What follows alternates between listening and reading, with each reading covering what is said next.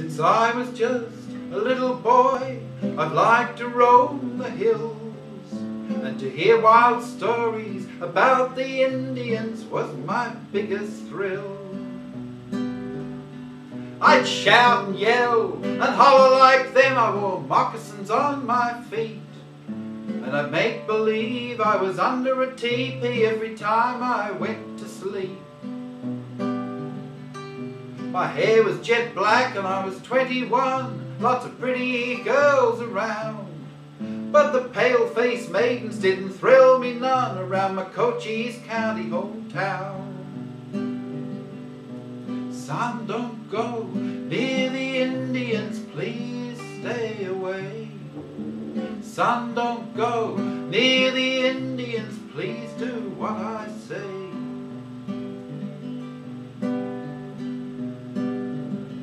One day I went to the reservation, and there by Shallow Creek was a beautiful Indian fetching water, and I just had to speak.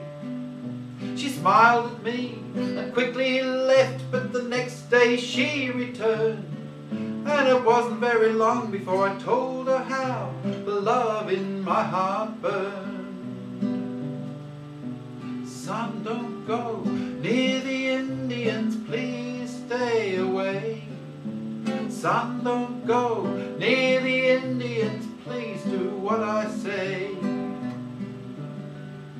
I told my daddy I'd found a girl who meant the world to me, and tomorrow I'd ask the Indian chief for the hand of Novalee. Dad's trembling lips spoke softly as he told me of my life. It was then he said I could never take this maiden for my wife. Son, the white man and the Indian were fighting when you were born, and a brave cold yellow sun scalped my little boy. So I stole you to get even for what he'd done. Though you're a full-blooded Indian, son, I love you as much as my own little fella who's dead.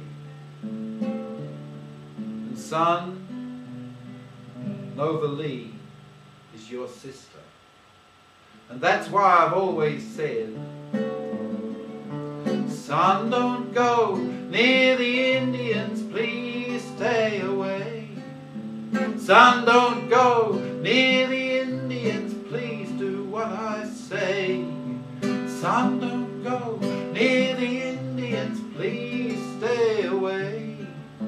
Son, don't go near the Indians, please do what I say.